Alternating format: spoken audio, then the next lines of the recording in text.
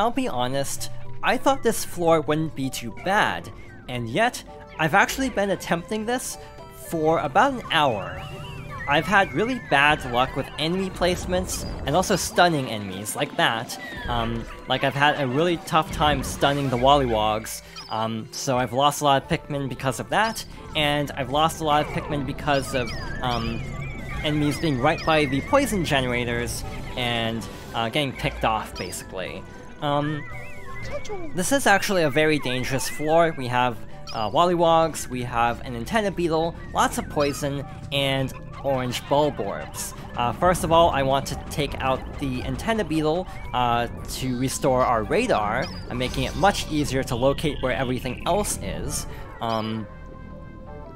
I'm pretty sure one of the orange bulb orbs always has the treasure, so we'll have to fight one, and we'll probably, in all honesty, have to fight both because of their proximity to each other.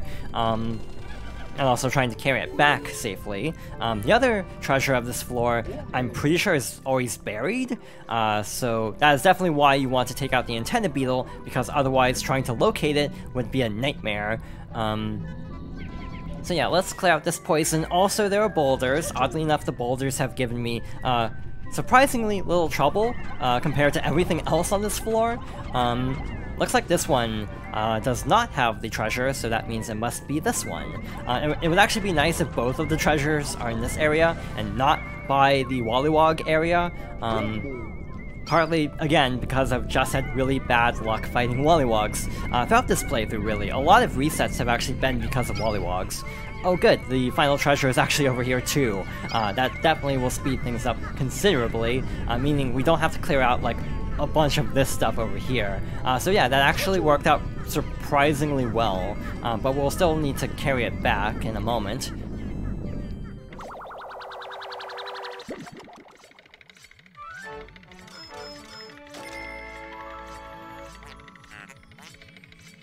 This is the stringent container for 130 Pokos.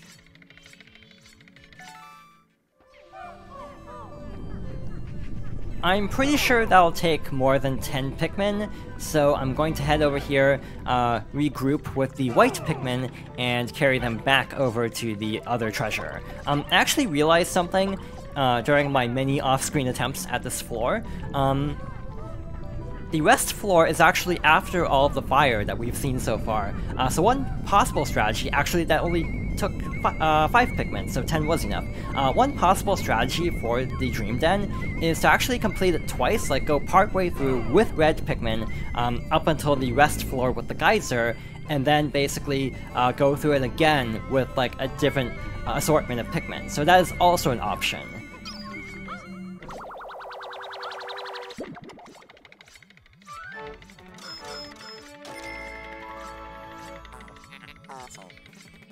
And we have the Universal Calm for 100 Pokos.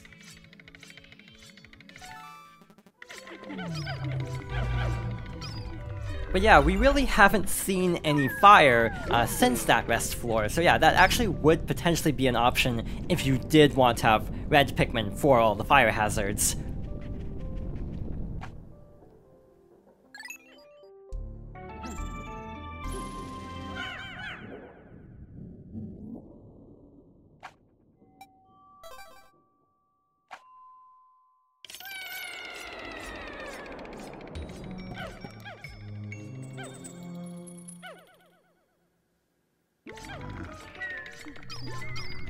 I don't want to jinx this, but this should be a much easier floor compared to the last one.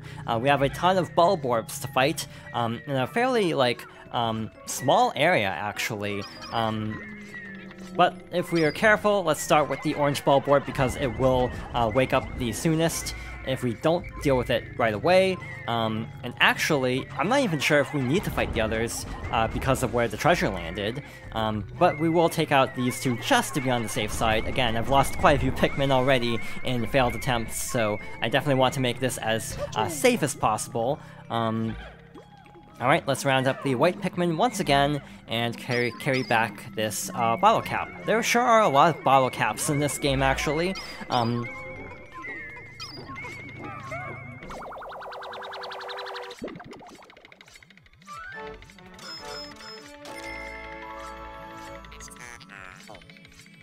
This is the Hypnotic Platter for 100 Pokos.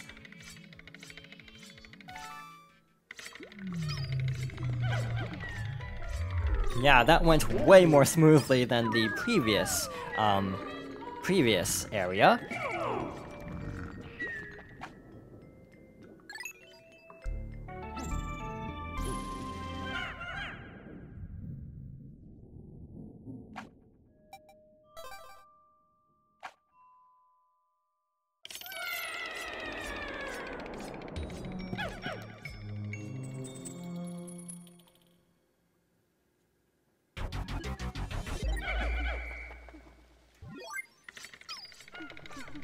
In the center of this area, we can actually see Louie, so we'll help him in a moment. But first of all, I want to sort my Pikmin. I want to take a bunch of yellow Pikmin along, and the remaining Pikmin are going to hide in this area with the President.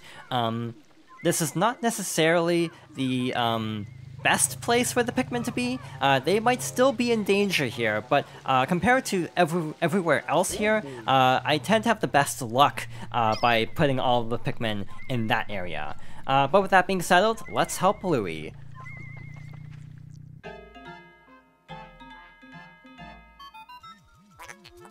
Is that Louie? Mr. President, I've located Louie resting on a vast mound of treasure.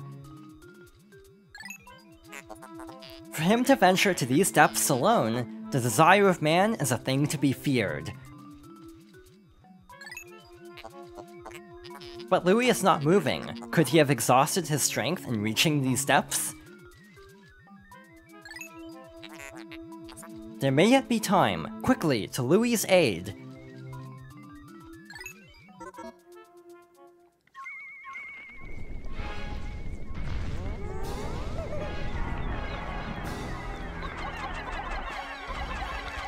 Our final fight is against the Titan Dweevil.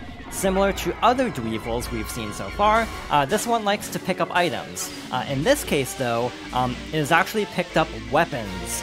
This is why I recommend stashing the other Pikmin in this area, because in general I have better luck actually dodging the water attack by having the Pikmin over here, but you do want to keep an eye on them anyway, because it can reach in there. It's just less likely than like in the corners, or this upper area, because the Pikmin are very vulnerable like on this ledge. It has attacks based on all major hazards: poison, water, electricity, and fire, and will basically cycle through them. Its color will actually change to indicate which it will use, which kind of gives you a little bit of a heads up. The attacks don't necessarily deal damage to the captains, but will actually stagger the captains, so be careful about that, especially for when you're fighting with Pikmin that do not correspond with the element that's about to use. So we took out the water attack, which is very good. I do recommend taking that one out first, because that's obviously the worst one to deal with because of its absurd range. Once that's dealt with, I would recommend going after either fire or poison if you're fighting it with yellow Pikmin like I am. One potential strategy that's obviously very time-consuming, because it results in having to play the entire cavern twice, is to actually go through the entirety of the Dream Den again, basically use the geyser, keep all your treasures, and then return with, like, entirely yellow Pikmin. Like, bring 50 yellow Pikmin and nothing else, and then basically you only would have to worry about the Pikmin in the arena, and you'd be able to take out each weapon a little bit faster if you have a lot more Pikmin. Again, this is another reason why I would actually recommend trying to bring along more, like, yellow Pikmin than just 20 to make this fight a little bit smoother. It is doable with 20 yellow Pikmin. I have done it before with that many yellow Pikmin, but it definitely takes a little bit longer. The extra numbers do make a difference. Yeah, now that the water cannon's gone, the rest of the fight isn't actually that bad. As far as final bosses go, this is kind of easygoing, actually, as long as you stay on your toes. Watch out for its body to change color, to kind of telegraph what attack it's going to use next, and then get to safety, basically. Yeah, it is kind of a cool fight in that it uses all the elements, but like a lot of elements of Pikmin you can basically trivialize a lot of it using like one type of Pikmin in particular. In this case, I feel like you could use purple Pikmin, but because of electricity being instant death for Pikmin, I do not recommend actually fighting this with purple Pikmin. This is the yellow Pikmin's time to shine, which is also kind of nice, because in Pikmin 1, I almost feel like because they were mostly used for carrying bomb rocks, the yellow Pikmin didn't really get a lot to do other than like yeah, using bomb rocks and picking up items on high ledges.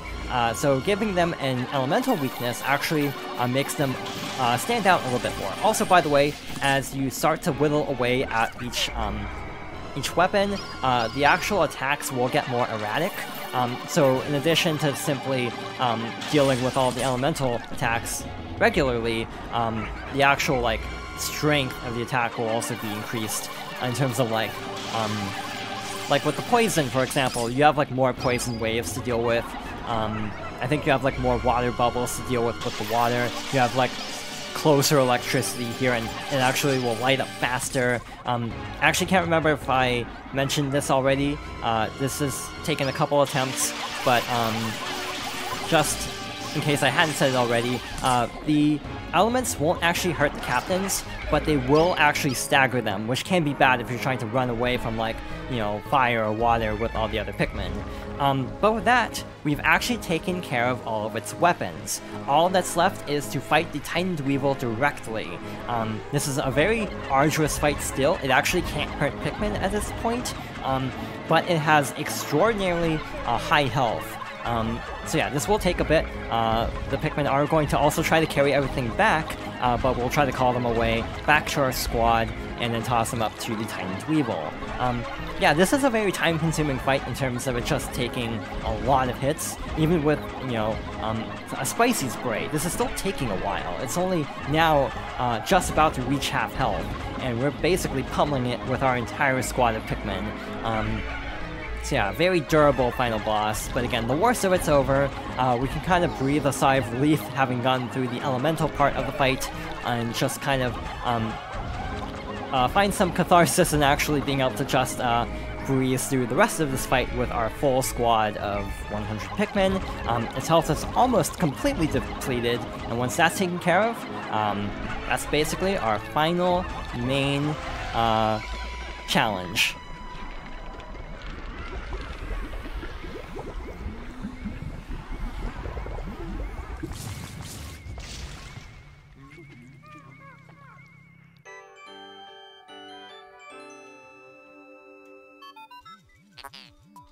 Louie? Are your life functions fading? No, he appears only to have fainted. He is always running into trouble. Instruct the Pikmin to carry him. There is not enough room for him in the cockpit anymore. We will have to keep him in the cargo hold with the treasure hoard.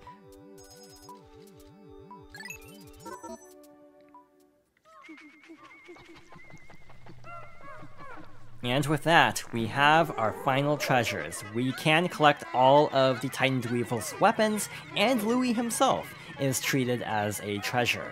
So yeah, let's carry all this back. We actually don't have enough Pikmin to carry all of these.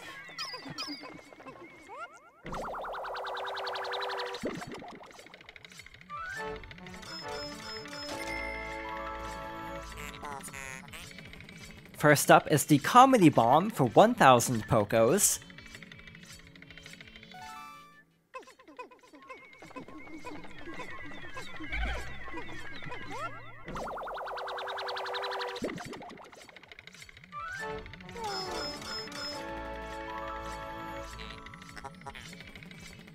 For another 1000 Pokos, we have the Flare Cannon.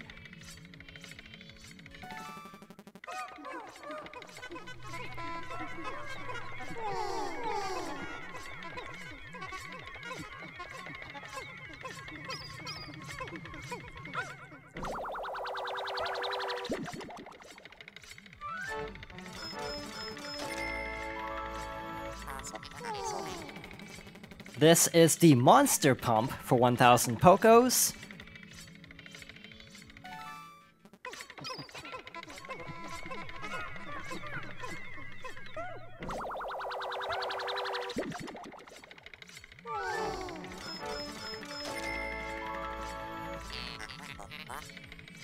And we have the Shock Therapist for another 1000 Pokos.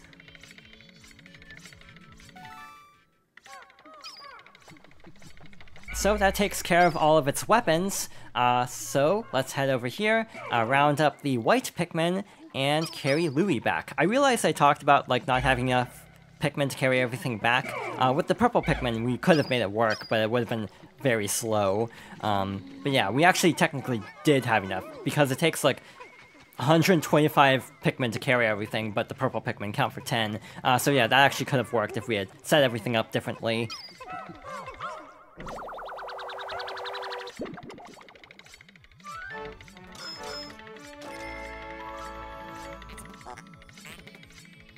Louie is deemed the king of bugs and priced at 10 Pokos.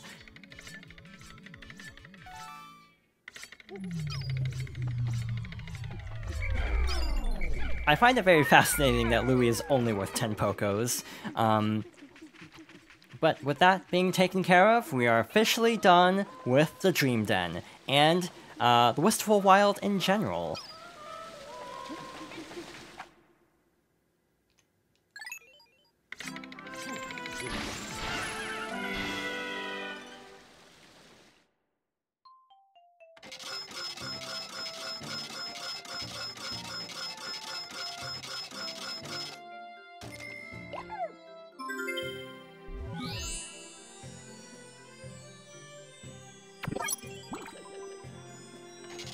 The treasures of the Dream Den amount to almost 6,000 Pokos, largely because of the weapons, but with that, we have collected every treasure in the game.